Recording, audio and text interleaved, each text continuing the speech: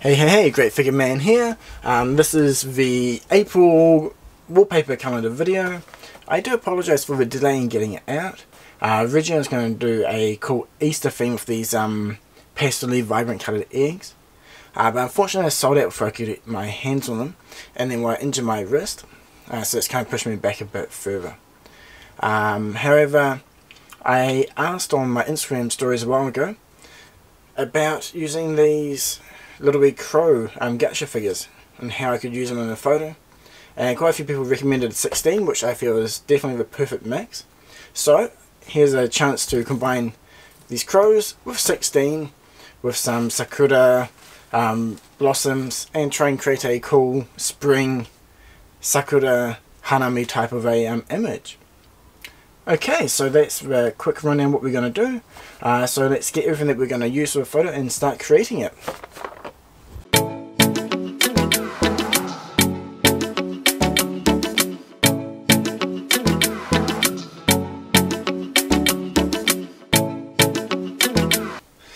Okay, so you might recognise the green base here from the, I think it was the last video I used it in actually.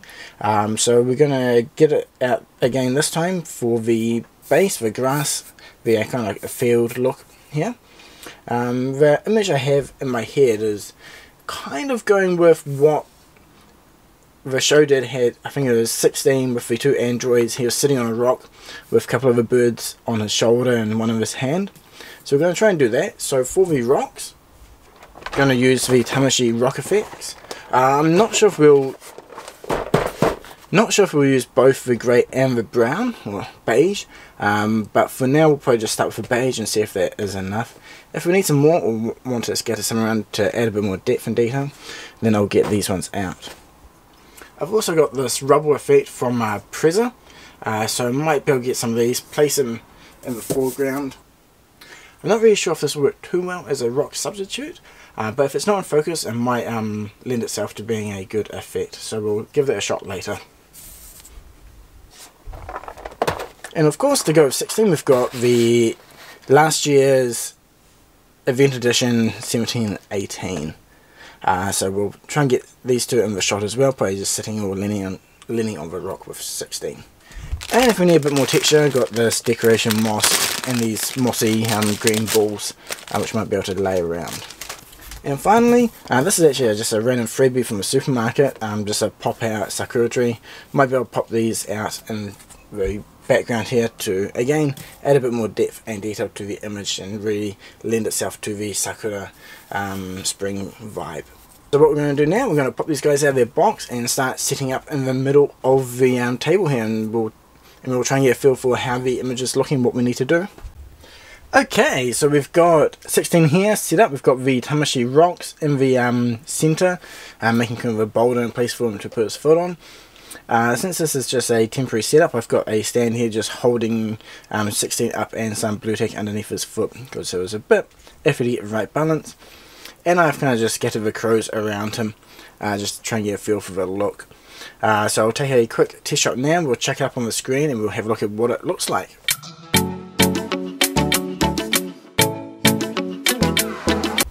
Okay, so after looking at the photo, I'm pretty happy with having 16 kind of standing here with one foot up on a rock and one hand on his knee, with the other holding a crow. The background is very white, and we're going to do something about that in a moment. And then for the foreground around here, I might set up some extra props to give it a bit more detail. So yeah, let's first take care of the background. Okay, so now we've got the background here. What I've done is just gone to Google, searched for anime sakura wallpaper, and I found one that I thought that would look good blurred out in the background. Printed on two A3 sheets of paper, stuck them together and taped them to this white background. Now let's take a photo with this background in and compare the difference.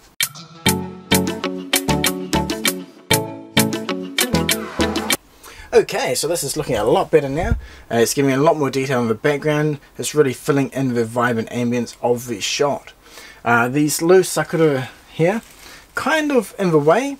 I'm not really sure what we're going to do with them exactly yet. Might be able to put a couple facing each direction to add a bit more detail, but since it's down quite low, it might be a bit too strong. Alternatively, might pop each petal off and just kind of throw some in the air when you take the photo to simulate kind of the floating petals. So we'll see how this will work out towards the end. For now, we'll move it off to the side, and I think I might get out 18 and 17 and see if we can fit them in the scene as well. Okay, so I've got 18 and 17 set up in the image now.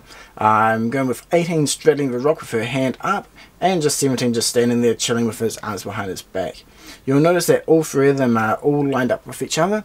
Now the reason for that is I want to do as little editing as possible due to my injured wrist. So by having them all next to each other, when I take one photo and focus on 16, 17 or 18, all three are going to be in focus. So for example, we've got Broly here. If I put him next to these guys, he's going to be in focus. But if I move him closer towards the camera, he's going to get blurry. And if I go further away, he'll get blurry as well. So when you have the figures and you got them in different locations, normally what you have to do is take multiple images and focus stack them, aka blend them in Photoshop. So to avoid that, it's a bit boring, but all three are lined up together. And by doing this, it means I can have a background nice and blurry, since I don't want it to be a main focus, just a little bit extra detail and texture in the background. So now that all three of these are sort of set up here, take a photo, have a look at it, and then we'll start adding on the extra elements to our image, and then remove the stand and try and get everyone in their correct poses for the final image.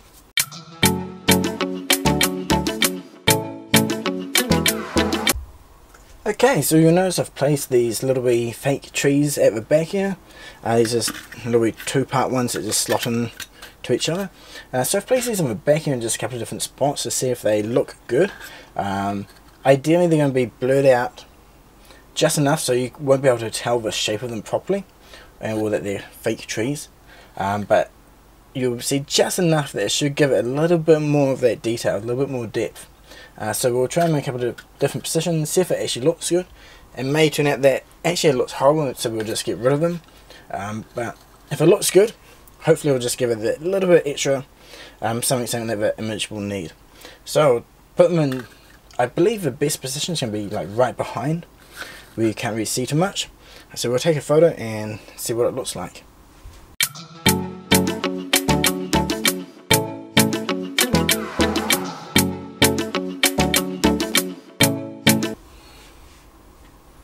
Okay, so you'll see that the photo with these in does look a little bit better.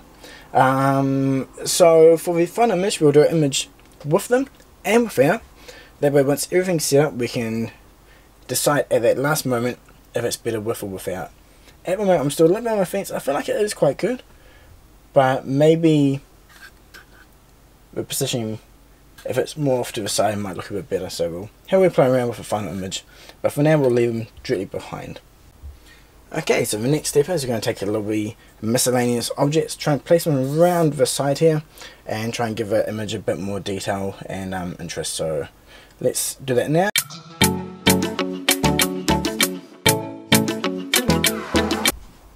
Okay, so I took the green boulders and kind of placed them in the back here with some of this rubble kind of in underneath to make it look like it's a rocky outcrop with some green grassy boulders essentially on them. It's further back in my image, so it's going to be slightly blurred, so the detail won't be there. Just it'll give a little bit extra interest in the background to really bring the image together. So what I've done is just place the Sakura petals around the back just to break up the green a little bit more. I did try throwing them, try and get that caught in the wind look, but the size is a bit too big and it was too much of a distraction. You might be able to get the right quantity with a lot of trial and error. But I feel like for this image, I want the main focus to be on the three androids. I guess A for April is Android in this case, and yeah, it should work out really well. So I'm going to take the final image in a moment, but before I do, I'll fix up the posing and might play around with the lights a bit more as well. Okay, so I fixed up the posing for the three androids, removed the stand from 16, placed the crow in his hand properly, and the other ones are kind of scattered around the front here, making sure that when I take the photo they're not overlapping each other. So this guy here, when he was closer, he was overlapping with the one at the back, so by moving it further back here, we're able to create the empty space in the middle to separate them, which is nice. Also place one on the far back right here, which will be just visible in the image, and just kind of helps to balance out the birds. Since this is meant to be kind of a midday photo with the sun, well, with the pink sakura, I wanted to get a nice warm look. So I've got the LumaCube 2.0 here with a warming gel and just the diffusing dome here. I'll just place it on the front right just to highlight the faces and remove any shadows and to give them that nice warm sunny glowy look. I've also taken out the ugly trees here. I've done a couple of photos with them in and without, and once we're on the computer we'll be able to have a look and see if one is better than the other. So now that we've got the image taken, let's jump on the computer and do the final edits. Actually, one more thing before we do jump on the computer, I wanted to go over the other lights I use. Can't really get it in the shot with a camera, but just for your knowledge, there's one constant light directly above, which I'll turn on and off now so you can see. So off and on. So the purpose for this light is just a fill light all around the back here to remove any harsh shadows. And then the other light that I'm using for the image is one on the left side over here, which I'll turn on and off. Now this is just to highlight the front side of the androids, so the front left side of the androids, including 16's face. For the video I do have one more on the left corner, which I'll turn on and off now. However, for the image I'm actually turning this one off, so the majority of the light will be coming from the LumaCube. Okay, so now that's the lights explained, let's jump on the computer and do the final editing. Okay, so here goes the image that we're going to be going with for the final calendar image. I've done a couple of small tweaks in Capture One already, just to the brightness, colours and so forth. Nothing too major, but the main editing that we need to do is going to be done in Photoshop here. And it's just going to be replacing the white background here. Unfortunately, I didn't notice when I took the photo that the background was slightly off. So we'll quickly touch it up now. Then the other part is just in the middle here, just to smooth out that transition where the two bits of paper join.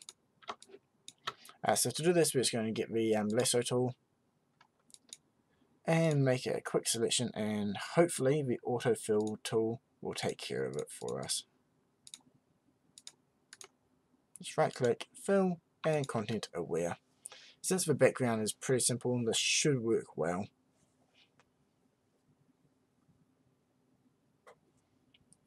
Okay, there we go. So that has generated some information for us.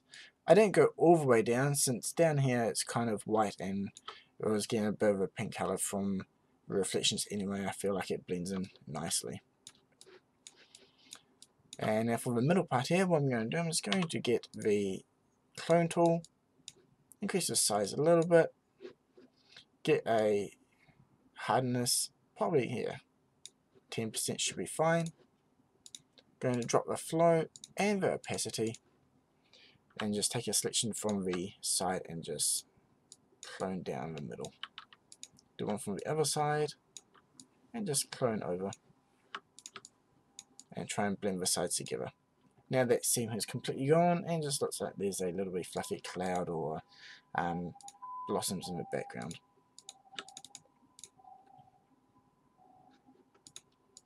Next thing we want to fix up is get the clone tool again.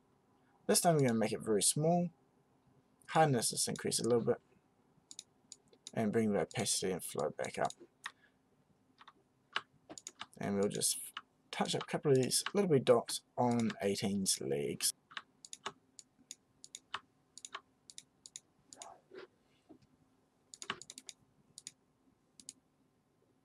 Okay, so yeah, everyone's looking really good. I think that should be it.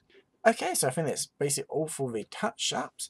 Thank you very much for watching. I hope you enjoyed this video. Please let me know in the comments below if you have any questions about the creation of the image and editing. And yeah, do like and subscribe, please. Cheers, thanks for watching.